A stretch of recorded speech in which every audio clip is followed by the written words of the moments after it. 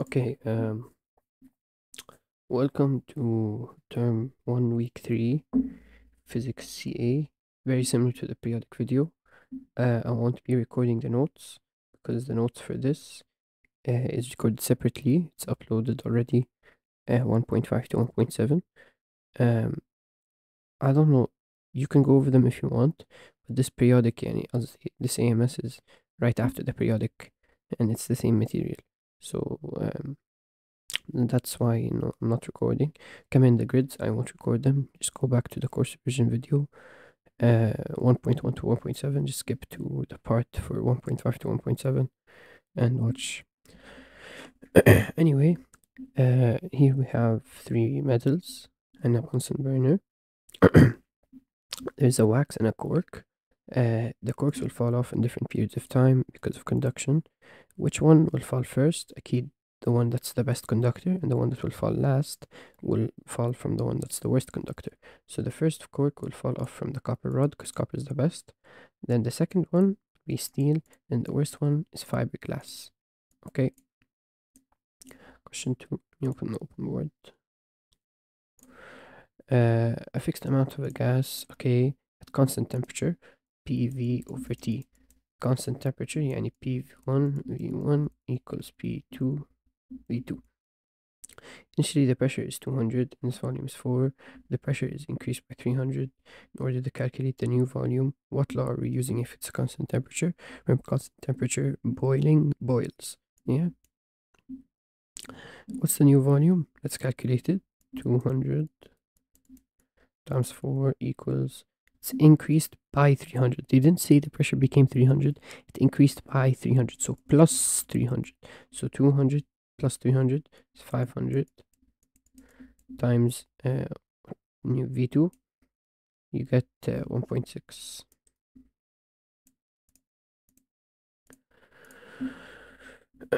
Okay, a sample of 70 grams of steel.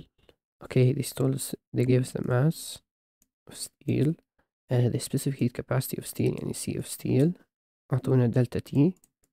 And they want the heat needed, so بدهم Q.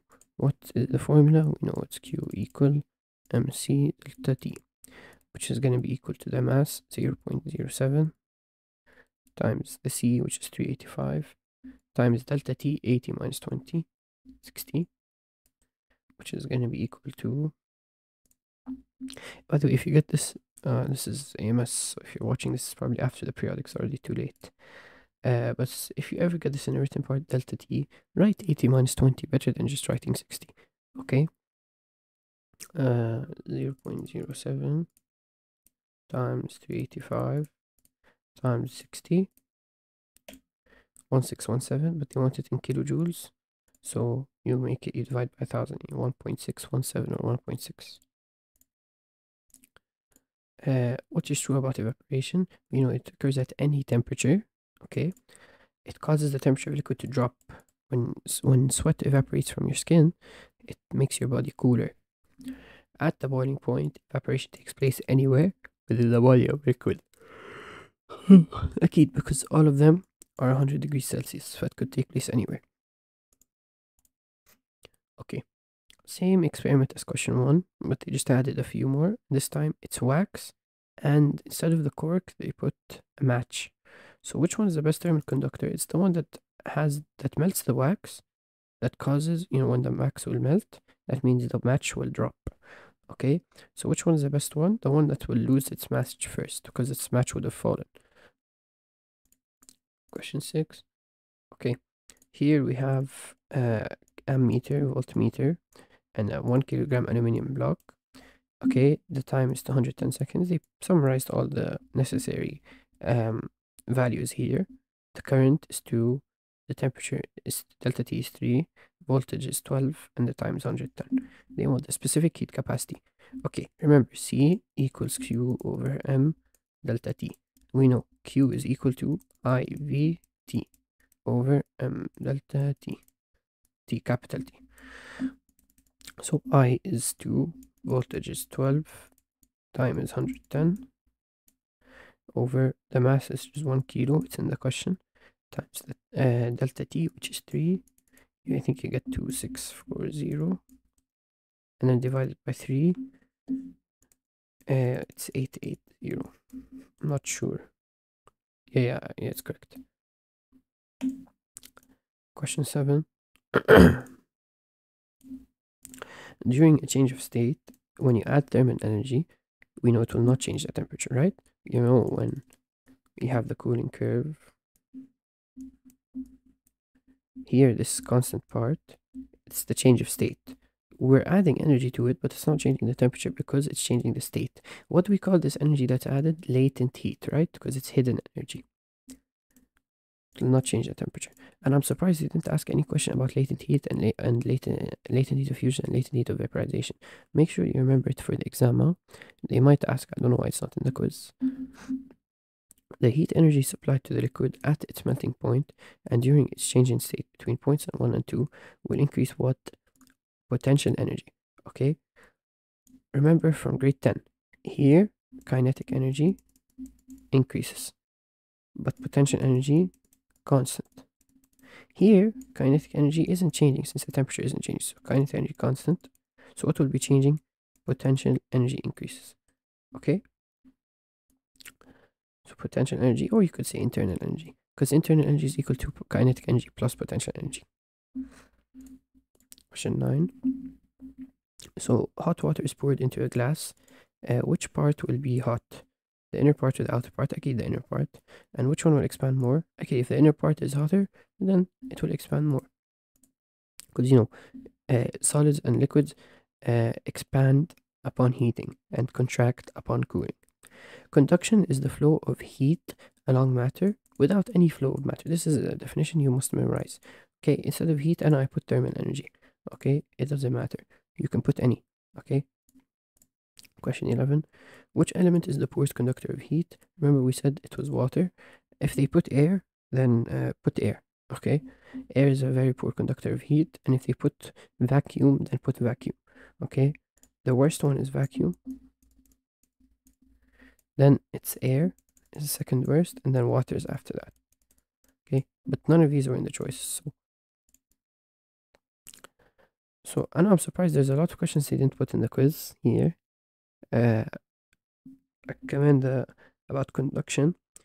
Gases are very bad conductors because their molecules are very far apart, as well as liquids. They're also bad conductors. The best conductors are solids. Remember that, because they use the free electron method.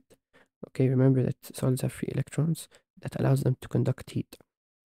What else? The kinetic theory for conduction is that the hotter molecule will bump into the colder molecule. Okay, and when they bump, it's gonna give it, the colder molecule is gonna give it some kinetic energy. And I'm trying to remember the stuff that's not in the quiz. I don't know why they didn't put it. Maybe he's gonna ask about it. A fixed amount of gas is initially at 27 and has a volume of 8 centimeter cube. The pressure is kept constant. Okay, pressure is kept constant. PV over T. P constant, يعني V1 over T1, V2 over T2. Which rule is this? We said it's Charles's law. Okay, أكيد it's not Boyle's law, because Boyle's law is temperature constant. وأكيد it's not pressure law, because the pressure law is when the pressure changes. Here the pressure is not changes. Okay, so أكيد which one is it? Charles's law. Make sure you spell it correctly. You can just put Charles, or if you want to put apostrophe, make sure you put it after the S. Okay, V1 is 8 over T1 in Kelvin is 300. 27 plus 273. V2 is, we don't know. T2, they said it's halved, so 150. Okay, you cross multiply, you get 4. Okay, the initial pressure of a gas is 8, its volume is 12, its temperature is 27. For Charles' law to be applicable, what do you need to be constant? The pressure and the mass. Mass, you always put it. You always put it. But now, what do we care about? The pressure. Okay, pressure and mass must remain constant. If the volume of the gas is increased to 18 at a constant pressure, what will the new temperature be? Okay, so let's see. Volume is 12. V1 over T1 equals V2 over T2. V1 he 12 over T1, which is 27 plus 273, 300, equals V2, 18, over T2. You're gonna get T2 equals 450 Kelvin, because they're asking for degrees Celsius, so you subtract by 273 to get 177. Okay,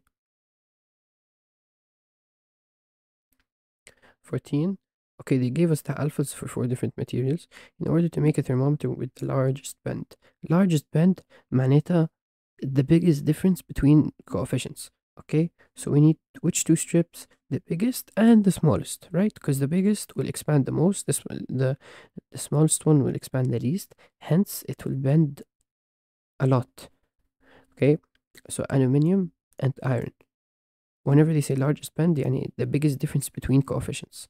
Okay, the biggest difference here will be 24 and 12, so aluminum and iron.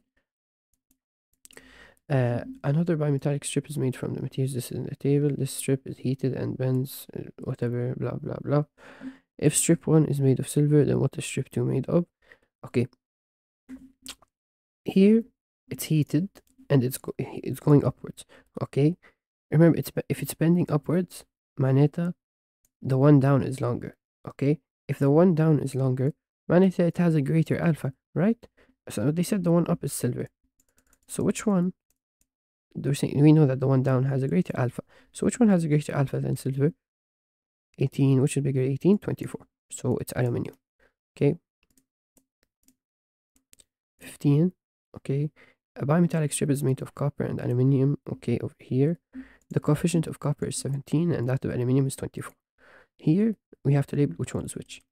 أكيد there's a bigger circle that's on the outside and the smaller circle that's on the inside, right?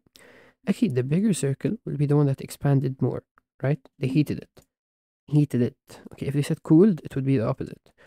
They heated it, okay, and became a circle. Actually, the longer one on the outside will be the one that expanded more. And in this case, it's the one that has the bigger coefficient, so aluminium.